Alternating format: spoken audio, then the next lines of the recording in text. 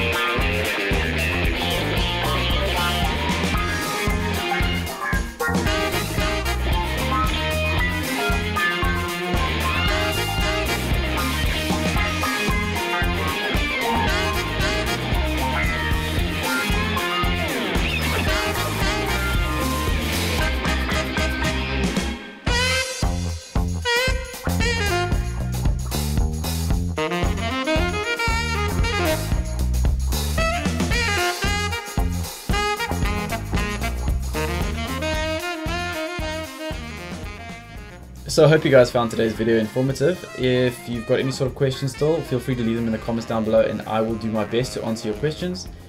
Smash that like button if you enjoyed today's video. I really appreciate the support, and subscribe for more content. I upload new videos every day. Until next time, cheers.